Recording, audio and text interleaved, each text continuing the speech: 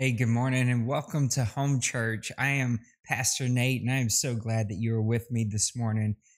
Today is just going to be a really good day. It is beautiful outside. There are a lot of great things and I'm just excited to spend some time in God's Word with you today. I'm flying solo, so no guests and no kind of shared conversation. We're going to bring all those back, but I really feel like I had a word from the Father, and so I want to spend some time with you this morning, just sharing some of that word. But as always, we encourage you to find some time of worship. Even before we turn the cameras and everything on this morning, we had some worship going on in here and just usher in the presence of the Father into your home. I really encourage you to find some time to separate yourself and have time where it just is about Him. You just spend time with Him, just spend time worshiping Him and talking to Him. So I encourage you, find some time today to do that. Find some time today to plug in with Him and watch just some amazing things as the whole spirit of your home is going to change. And so we encourage you to do that. Let's open up in some prayer, and then we're going to just jump right into this, and let's let the Father do what the Father does best. Father, I thank you for this day. Thank you for the great opportunity. We get to gather in homes that you've given us technology that allows us to connect with people from all walks of life, from any place on this planet. We can plug in today. We can get in line with your spirit, that we can usher in your presence into our hearts, into our homes. I ask right now that you would not only wash us from head to toe of anything that would separate us from you. I pray that you would answer every prayer request. You see every hurting body. You see every hurting mind. You see everyone who's hurting in their spirit. Pray that you would touch marriages and homes, that you would bless businesses and finances. Pray that you would rise up your people to be a beacon of light in our world, that today you would give us a rhema, a fresh word from you, a fresh word from your word, from your mouth, from your voice. I pray that you would encourage someone today. You'd fill us with your presence, that you would just completely have your way. In the name of Jesus, everyone says, amen. I am really, again, excited to be with you today. And I welcome you to Home Church. And this is sort of how we do this. We'll talk a little bit more about Home Church at the very end. But let's just jump right into this, right? As someone who gets to not only, be in front of a camera for work or even here for Home Church, and I've been facilitating for many years, preaching, facilitating, teaching, doing that kind of stuff. It's always like a craft. It's a craft that I'm constantly trying to work on and trying to constantly get better at, trying to find ways to be a better storyteller. Like being a really good storyteller allows people to connect with you. It allows you to kind of take people on a journey, and it allows you to help teach principles. I mean, look, Jesus was the ultimate storyteller. He would tell these stories in such a way that thousands of people would come just to hear his words, that they, of course, knew that he was going to heal their sick and that miracles and wonders were following him. There was something about these stories that Jesus told. He'd often say, let him with ears, let him hear. Why would he say that? Like, what was it about him saying, let him who has ears, let him hear? Most people have ears. He's like, no, wait, there's people who hear my voice. There's people who get what I'm trying to say. Like they're willing to like connect with me and listen to me and work through it. And he would sometimes get frustrated with his disciples. He said, like, how long have you been hanging out with me? And you've heard these stories. Do you still not get it? We have to be really, really good storytellers. Right? Like every good book, every good movie, every good story, every good song has like an opening sentence. It has an opening scene. It has an opening page, an opening tune that like grabs me. It grabs you and just pulls you in. In Genesis chapter 1, our ultimate book has the best story.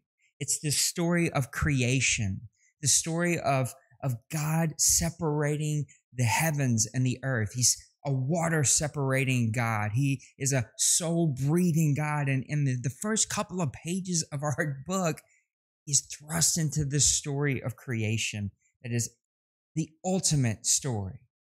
Page after page, God rises up heroes to save his people. He speaks through donkeys. He raises up people who's killing others and saving his people with whether it's rocks or lamps or donkey jawbones. Like all of these crazy stories are found on the pages of our Bibles.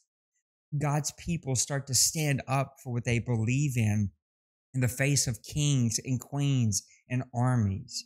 An innocent virgin birth is taking place, and we meet our master in human form of Jesus, even to the humble beginnings of when he first starts to call these fishermen into ministry.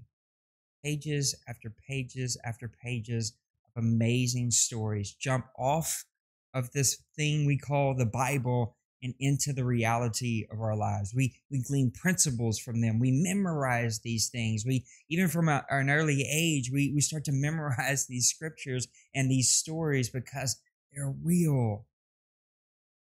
When you think about the beginning of the church, this movement that Jesus created called the church has a magnificent story.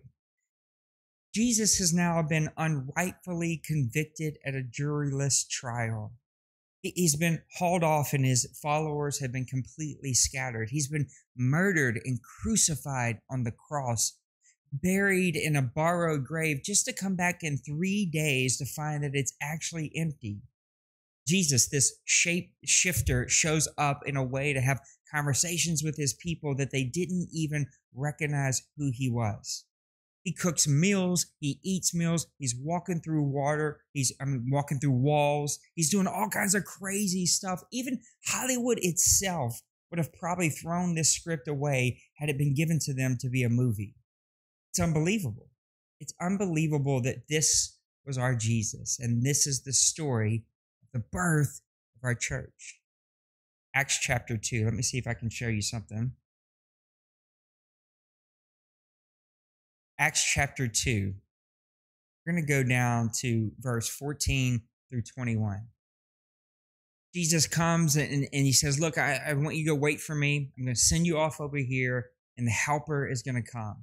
And so the Holy Spirit falls on them. They are filled with the Holy Spirit. They begin to speak in other languages. They begin to be filled with the Holy Spirit of God. It draws this tremendous crowd, and for the very first time, we get to see a preacher standing up, probably doing a much better job than I'm doing today, and preaching to a sinner. The first time we get to see the message of Jesus Christ after he has been dead, buried, and resurrected and back off to heaven and sends the Holy Spirit. This is the very first interaction, the birth of the church. Jesus sends Peter with all of this authority to begin to preach the gospel. And Peter stands up and begins to preach the message of Jesus. He begins to let people know this is who Jesus was. This is the message of God. This is this new covenant. And in the beginning of this, he starts to quote the prophet Joel. This is what we see right here. In the prophet Joel announced that this would happen. In the last days, God says, I will pour out my spirit on every kind of people. Your sons and your daughters, your sons will prophesy, also your daughters. Your young men will see visions, and your old men shall dream dreams. The birth of the church is this magnificent story where Peter stands up and begins to quote the prophet Joel that this is what God talked about. This is what he's always been talking about. Through all the prophets and all the stories that we know and we've learned, this is exactly what he was talking about. And on this amazing day, the birth of a legacy that you and I still carry today, Peter's first thing to do was to remind the church this is what God was talking that he was going to do. Verse 17, he says, sons and daughters will prophesy. Your young men shall see visions. Your old men shall dream dreams. Our founding fathers, Thomas Jefferson, John Adams, most of the founding fathers actually attributed the bulk of what became our Declaration of Independence to something that they had seen in a dream. Albert Einstein once ascribed the theory of relativity as a dream as a young boy. These are dreams. Thomas Edison discovered electricity in his dreams. The movie Avatar, this amazing movie that broke blockbuster revenue generating movie, just an amazing movie, was all from a dream that James Cameron had. Beethoven would hear musical compositions in dreams. Even Bob Dylan would start to hear tunes in his dreams that he would turn into reality. Dreams are a powerful, powerful concept that God has given us. Dreams, they're a series. They're thoughts and images, emotions that act out in our minds whenever we're sleeping. You know, they actually did studies to find out, why do we dream? The purpose of dreams. And they found out this. They found out that those people who don't dream actually have less of a mental health. That they have less mental health because of their lack of dreams. And they found out that those who don't dream actually have more tension, more anxiety, more depression, a hard time concentrating, lack of coordination, clumsy like me, a tendency to hallucinate. These are all because we don't dream. Dreams are powerful. And the Bible says, Joel says, from hearing from God, and then Peter reminds everyone of the message of Joel at the birth of the church, that our old men shall dream dreams. That men and women who've been serving God a long time, that have a lot of maturity, that have been walking this out, who've seen a lot of things, who experienced a lot of things, that you are supposed to be dreaming. I want to take a second and just talk to the dreamers for a minute. I want to talk to those who feel like maybe my dreams are too far gone. Maybe they're too far out there. I'm too old. I'll never achieve those things. They make you laugh when you even think about trying to accomplish those dreams. You've thrown them away. You've put them on a shelf somewhere. You've kind of forgotten completely about them. I want to speak to those dreams and accomplishments that God has placed inside of you. Those dreams to accomplish great things. Those dreams to just be, that's going to take a lot of courage to step out of and do. Those dreams that are going to challenge you. Dreams that make you push yourself. Here's why God gave you those dreams, because he understands that he can accomplish them through you, that you don't have to do this alone. This is where my relationship with Jesus is so important, that I'm engaging with him on a daily basis because he's placed inside of me dreams. I'm talking to you. I'm talking to the dreamer in you. I'm telling you, God has placed dreams inside of people that he does not want us to give up on. These are dreams that he placed inside. And I believe that in this day, he is going to begin to revive dreams. He's going to begin to remind you of things that maybe he put in you when you were a little boy or a little girl. I'm going to tell you that he's placing things inside of you. He's recalling things to your mind. He's going to recall things in your spirit. You're going to begin to dream things again, because God wants to accomplish things through you. You are a part of the process of the beginning of the church. Our old men are to dream dreams. If you have a dream like that, I'm telling you, the Father wants to use it. God wants to step into your life. He wants to revive those dreams. He wants to align things in your life for good. He wants to connect you with the right people. He wants to have the right conversation at the right time. God cares about your dreams. He said, your old men shall dream dreams. Your young men shall see visions. A vision is the faculty or state of being able to see, being able to think through the process to make something happen. The reason our old men are supposed to dream dreams is because it's our young men who have the vision to complete those dreams. They can take the dreams of our elders, the dreams of our more mature Christians, and they have the stamina, the vision, the understanding, and the process that God has already equipped them with to make those dreams become an actual reality, a tangible thing that we can see and feel and touch. Visionaries take the unthinkable, the imaginary, the conceptual, and they make them into reality. And it's our young men that were given that gift, our young men and our young women that were given that gift to be visionaries for the church. You see, because vision gives us focus, it gives us drive, it harnesses all of our power into this one singular focus. That is what great visionaries do.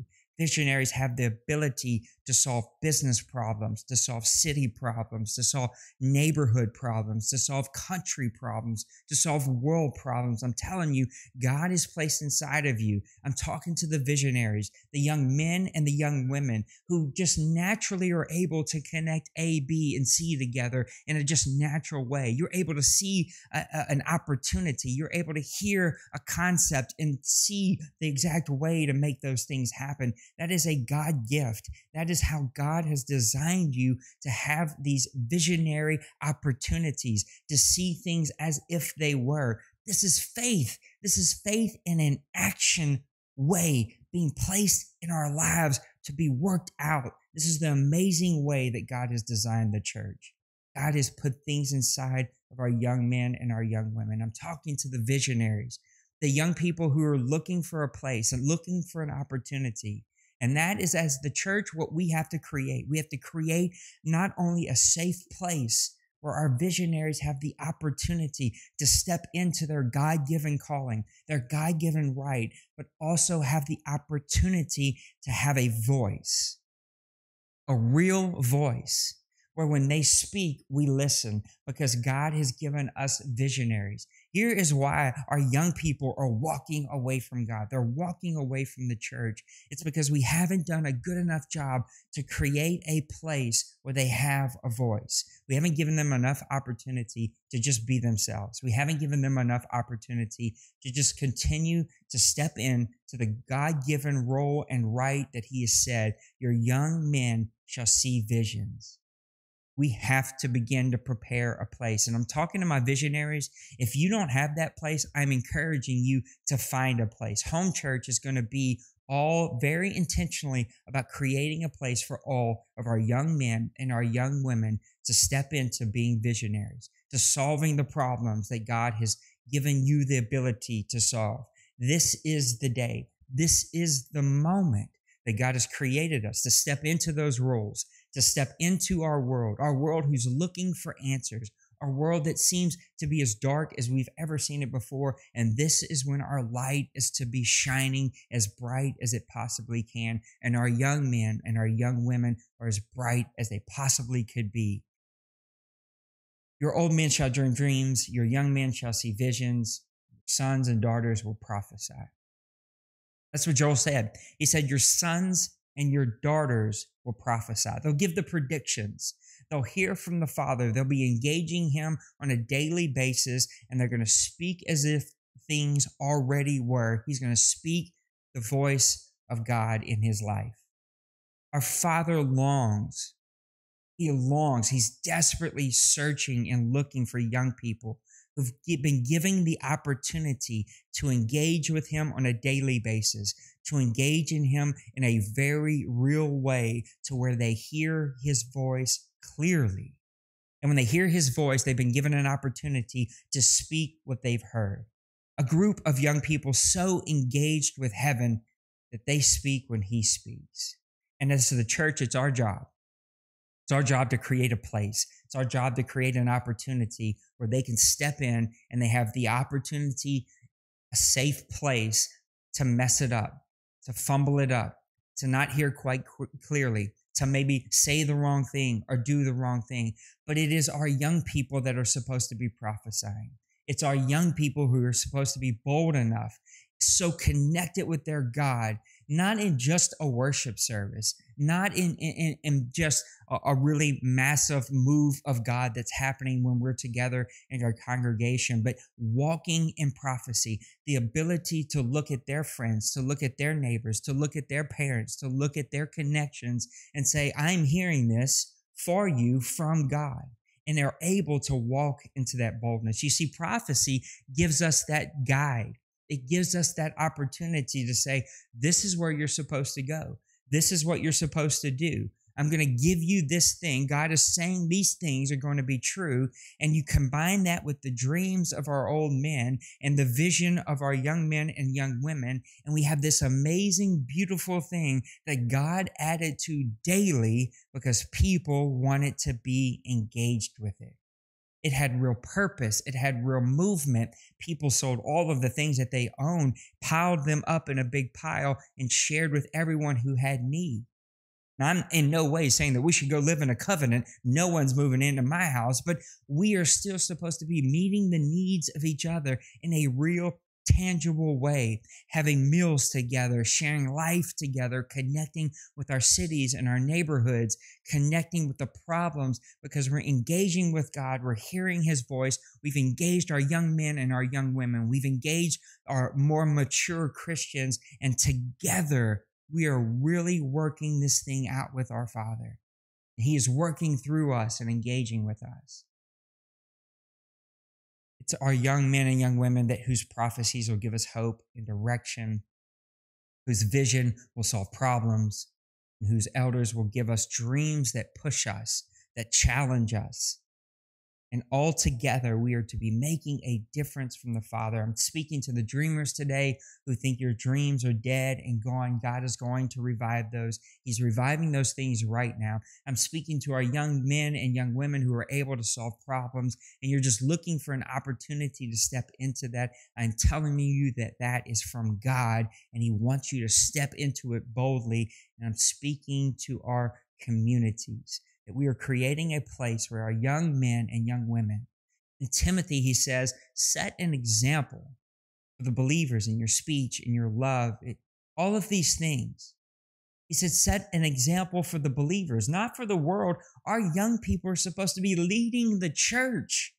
They're supposed to be the ones stepping into this, leading us in how they speak and how they love and how they're connected with the Father in prophecy, in vision. We have to create an opportunity for that. I did it. I built youth groups. This isn't about building another program and separating our young people to do their thing on the opposite side of the building from us, but creating an opportunity where we are all engaging the Father together. And together, we're able to do some amazing things, works and wonders, raise the sick, or heal the sick, raise the dead, cleanse the lepers. That is our opportunity. That is the thing that God has called us to do. And the stage is set. God has specifically and intentionally placed his people in this day and age. I think that he has aligned things that we are seeing in the physical that have already happened in the spiritual first. That God is looking to give people victory. He's looking to set people free. He's looking to break the bondages of addictions and sickness and pain, of mental anguish, and heal scars and heal hurts that have been done, not only to individuals, but to whole groups of people. God is looking to heal his land, but it's only going to happen whenever we're engaged with him. When we have lived out what we see the church at its birth in Acts chapter 2. The God-given birthright of the church. Prophesy, cast vision, to hear dreams. And some of you have wondered, is this thing inside of me really from God? Like, what is this thing all about? Or maybe you've just openly said, that's never going to happen. I'm never going to step into that. This is where we move from religion, which is just a bunch of checked boxes that kind of soothe our Christian soul and maybe help us sleep a little bit better at night, to truly engaging with God on a daily basis, where I am hearing his voice, where I am being moved in my spirit through my communications with him. I'm walking into my purpose, and he is uplifting my dreams. He is uplifting my visions. He is giving me the opportunity to speak prophecy into my world and into the worlds around me.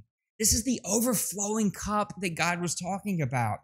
Not just finances, but I do believe he wants to bless finances. I do believe he wants to bless checkbooks and businesses and marriages, but living a life so engaging with him that my cup overflows, and it flows onto the world around me. It flows onto my neighbors. It flows onto my coworkers. It flows onto my family members in such a real way.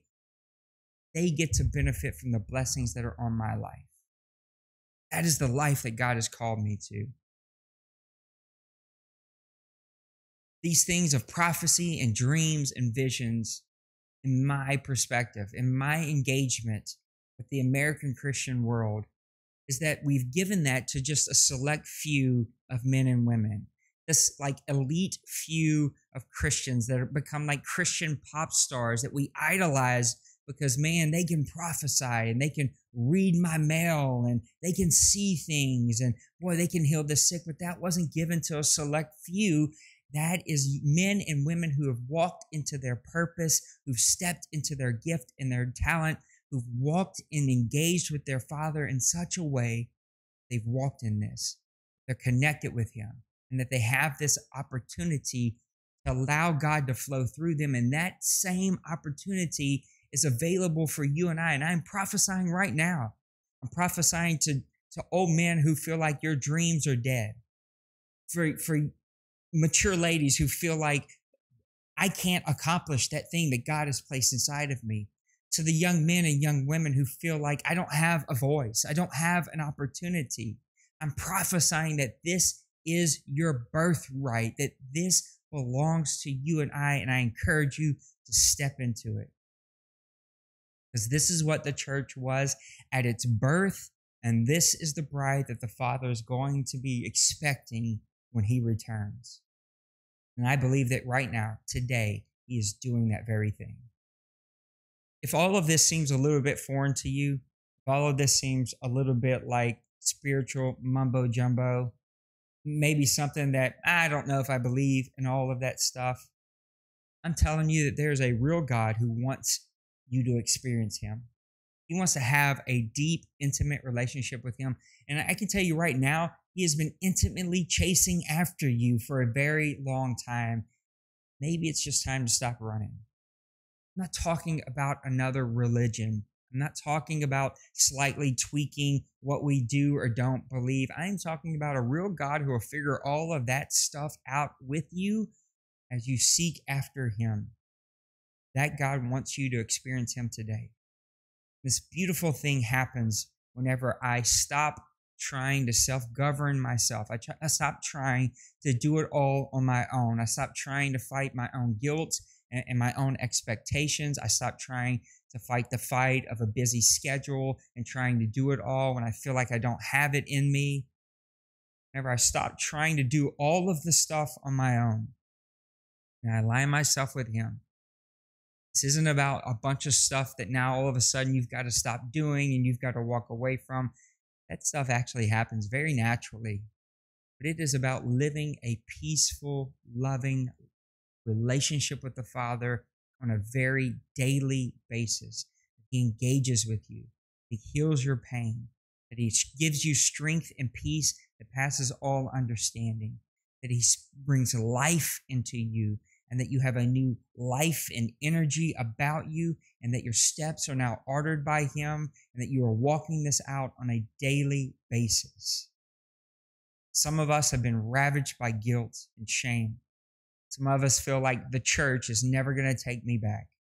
There's never going to be a place for me. These things that you're talking about are already passed by me. There is no more hope for me. I've tried that out. It doesn't fit for me. I'm telling you right now, just because you maybe have experienced the wrong side of an American religion that has been packaged up and sold to you, there's a real God who wants to wipe all that away. He wants you to experience Him in a very real way. And I strongly ask you find some time, even during my prayer here in just a second, invite the Father in. Ask Him to be your Savior, to remove yourself from self-governance, and then to seek after Him. And when that happens, when that truly happens, when you truly give your heart to Him, I'm not just talking about asking for forgiveness. I'm talking about truly turning away, doing an about face from our sins, aligning myself back with Him. Your response will be baptism. Your response will be to be filled with the Holy Spirit. Those are gifts that God gives us in a natural response. No one has to ask me to hug my wife, to give my wife a kiss. Those things happen naturally out of my love for her. And the same thing will happen out of a natural relationship with the Father. Let's pray. Father, I thank You for this opportunity. Thank You that we get to be together,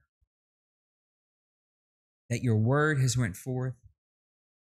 Thank You for Your love and patience and kindness. You are a good Father. You are so good to us. You are mind-blowingly good to us.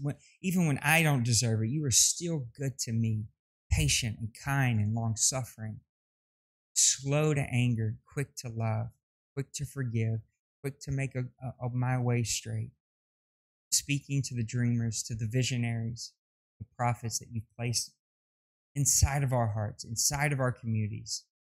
Father, I pray that You would begin to revive things. I speak peace upon minds. I feel that so strongly this week, Father, that just Your presence of peace in our world, in our minds, in our hearts. I pray, God, that people would begin to sleep at night again. You would bring rest to minds and hearts and spirits. In the name of Jesus Christ, revive dreams this moment.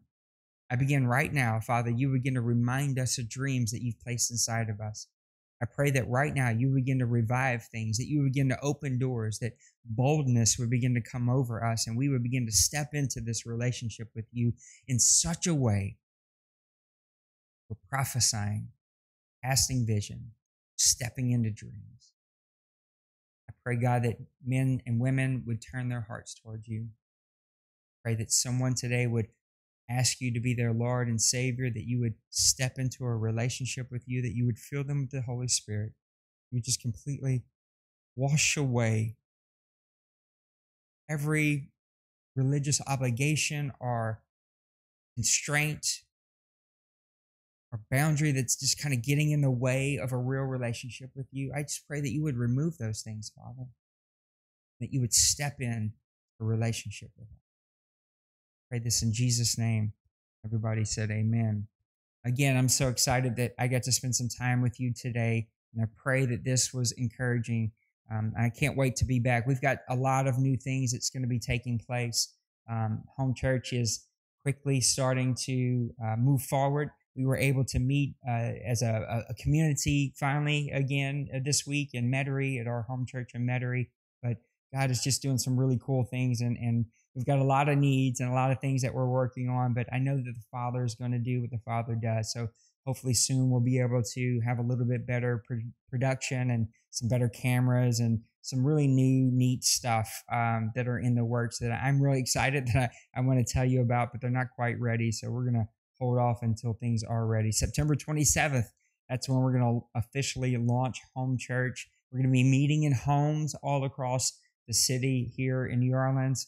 We're also going to be meeting over meals and really enjoying community together. We will have video sermons that will come into our home unless whoever's speaking that week, if one of our pastors are in the home, they'll just present their message to the people in that home. We will have times of worship. It's just a really amazing thing that happens when you stop and pause and eat a meal together and then enjoy some worship together in this really intimate, smaller setting. And just God does some really, really cool stuff. And we just believe that this is the opportunity that we want to step in. We want to embrace this new technology. You're going to see some changes coming to my personal YouTube and web page that are going to start including some home church opportunities. And I'm really passionate, really excited, and I can't wait to see what God is going to do here. And I'm super appreciative, so humbled that any of you are going to be on this journey with us. I hope that you enjoyed last week. If you missed last week, I strongly encourage you to go back and listen to that. We did a roundtable discussion with 4 young leaders that are connected in my life, and I thought it was really powerful to hear their voices and to hear what they feel like the answer is for the church to do. We're gonna do that again. We're gonna bring that back. Pastor Todd will be back with me here pretty soon, and we'll have some more discussions. And even soon, we're gonna have one of my mentors come and present the Word of God to us, Pastor Tim Rutledge from Nashville, Tennessee. Just an amazing man of God that is super powerful, and I can't wait for him to come and share the Word of God with us. So I hope this has been a blessing to you. If you're part of Home Church and you're wondering how can you pay your tithes now and submit your offerings, right here on Facebook Live, there's a button on our Facebook page that you can donate, but you can also go to my website, natelejeune.com/give, and there'll be an opportunity to give there.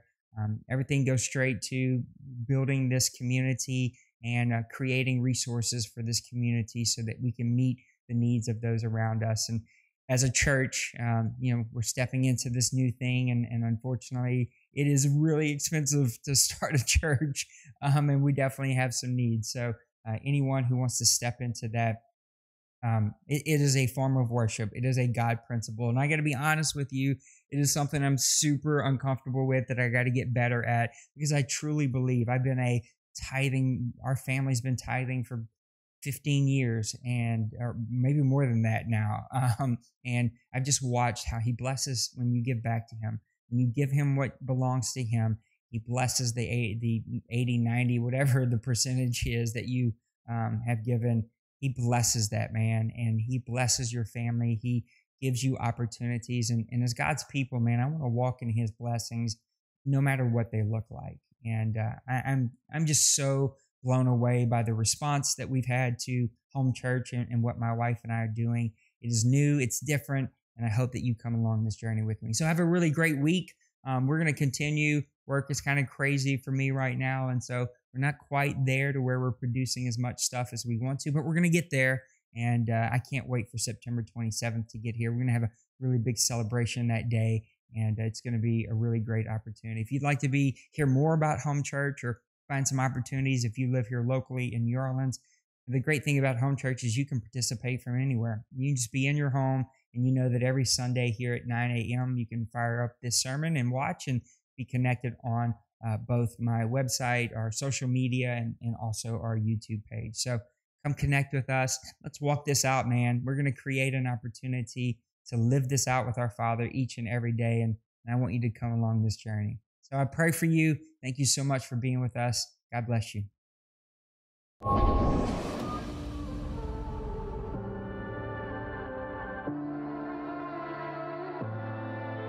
If you ever